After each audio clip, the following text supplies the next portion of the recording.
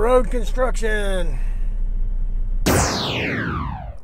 Yes, 3 weeks ago or so, we had snowstorms, ice storms, below freezing temperatures. 3 weeks later, it's getting warmer. It's in the 70s almost every day. That's right, there's a new season coming. It's road construction season. And I think Oklahoma is outdoing themselves this year. I've got a serious question I want to ask here in a minute. But first, let me tell you what I'm doing, what I'm going through in Oklahoma on my run. If you don't know, I go Dallas to Billings, Oklahoma, straight up I-35 and back every day. Now, aside from the occasional pop-up construction that's going to happen in Dallas and a couple places here in Oklahoma, those you sail right through. There's 2 construction areas going north and south. They're at the same place. And then there's one up in Oklahoma City just going north that I have to deal with every day. And they just all kind of sprung up at the same time. If y'all come this way at all, you'll know in Pauls Valley, about the 72-mile marker, they redid the northbound bridge last year, and it was a mess when we were coming up here. And that's done, but now they're doing a southbound. So that if you're coming south, they're going to put you off southbound on the northbound side, so it's one lane either way. And usually in the morning, when I get up there, it's not too bad. I can get through there in 3 or 4 minutes of a delay. It's not too bad. But coming back every day, it's a mess. It's 8-10 minutes coming back through extra that it gives me. Now, before I get to that, going northbound, about the 61, just north of the old scale house that's there, it's the same thing. They're redoing the bridge on both sides, but they're not putting you across to go one lane. They're just shutting one lane down on either side. And it's always really bad. I mean, in the morning, not as bad, but coming back southbound, it's 15 minutes of a delay coming back through there.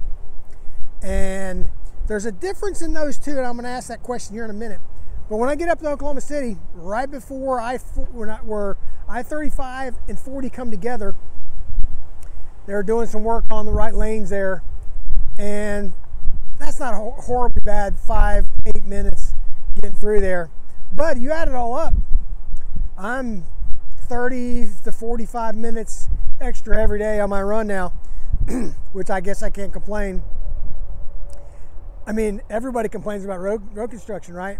I mean, they complain about when the roads are bad, and they should do something about these roads.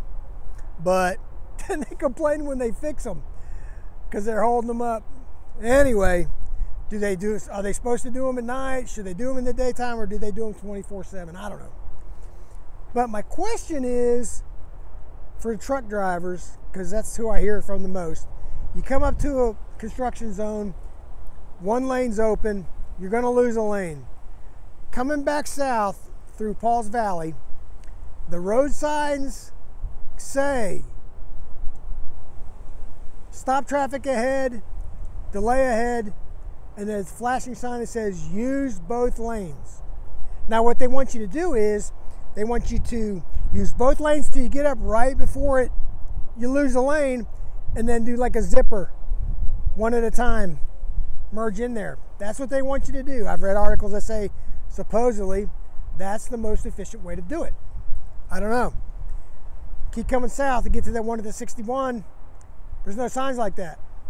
So half the time you'll get a truck driver, and this is what we've been doing forever, is say the right lane's closed, you get a truck driver in the left lane next to another truck, and they hold all the four-wheelers back from jamming up in there and merging in like the other construction zone wanted you to do.